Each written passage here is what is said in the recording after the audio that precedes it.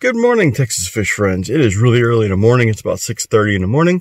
I'm going to go on a little adventure today and look for a fish that I've been wanting to go try to find. The nearest place I can really find it is way out in Plano, about a 2-hour drive from here. Amethyst took a look for me at a spot that I had researched that looked like they should be there, and she was able to find several. So hopefully today will be successful, and they're a really cool little fish. I hope you guys like it. Thank you. You were coming here and I'm talking, my gosh, that's dedication to 2 hours. Yeah, 2 hours is not that big a deal. You know, we go looking for reptiles and stuff, it might be a whole weekend. Going clear out to the Big Bend or down to southeast Texas. You know, we don't. Oh yeah, much cooler. This canopy helps.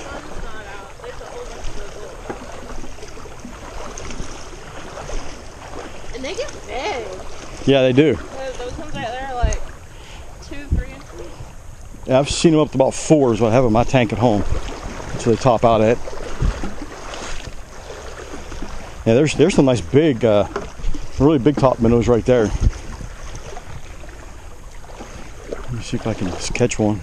These are what I was chasing around in the Paluxy forever. Oh yeah. It was making me mad. Oh, this is kind of cool. On the left side of the, there's the minnows. Permanently here. Yeah, it looks like it's new though, but it's here until we get a good rain. It's gonna be trashed. Oh man, they got cabled off and everything. Yeah, they're serious. Where'd those top minnows go? Oh, you found some? Oh, got away. Right here. Oh, right here in front of me. Come back. You chasing back through you? I don't see anything in there. But They are hard to see.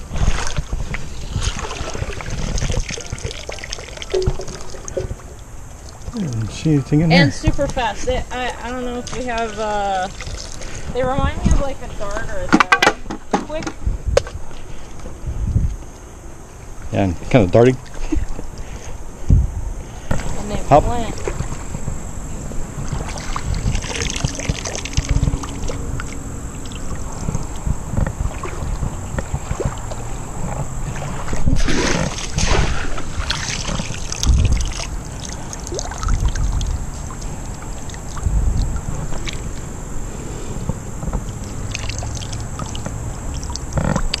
Okay, I did catch something kind of neat. Alright, these are top minnows. Black striped top minnows. Let's wash one off. So, very cool little fish. Not much stripe on that guy. Let's see if we can get on. There's much better examples.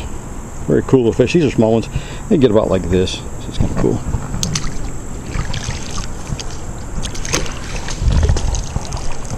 Tiny one right there. I doubt if I can get it.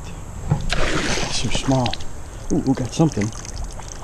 What is this? Oh, that's a Plains Killifish. Okay, let's get it over here on the shore. This is a tiny baby. Put some water in this thing. Oh, I'm gonna have to be real careful because it'll get out of these holes. That is what we're looking for. It's a baby. Look at the little lines on its back. That's cool. Hopefully we can find some adults, because that's a little small. They should grow really fast though. Okay, there's more. Oh yeah, I got a couple more. Sweet. Yeah, there's a couple more. These are just little juveniles, but that is so cool. Look at that. Oh man. Oh, I'm stoked.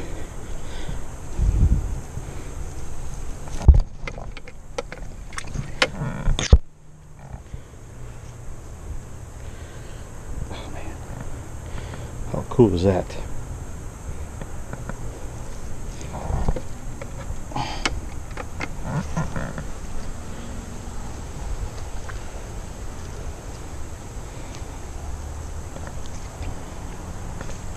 There's another one. There's a couple more. There's a bunch more. There's a lot. Whoa, whoa, whoa. Yeah, there's a whole school of them, what I saw. So, yeah, those might be killies. See them? Yeah. You, right in the middle there? Okay, you hold still. I'm going to flush them to you because downstream it's easier to keep a net open.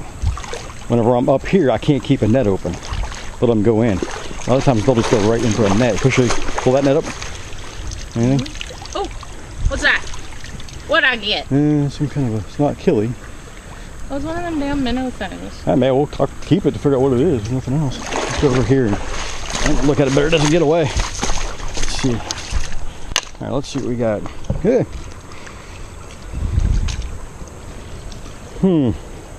Shiner. That's what it is. Shiner on the bottom?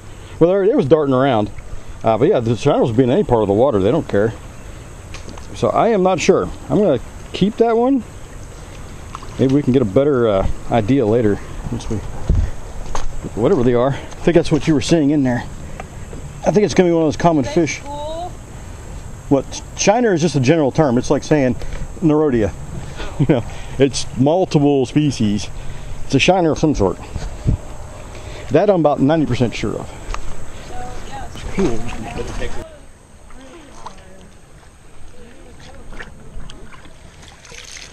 Oh wow, we'll see some bluegill? There's some over here that's about 4 inches, like 30 or 40 of them. Oh wow, check this out. What did you catch? Like 3 sunfish. Oh. No, these aren't sunfish. These are... A couple different species there. It's cool. I think that's a long ear, and I think that's a bluegill. It's a bluegill.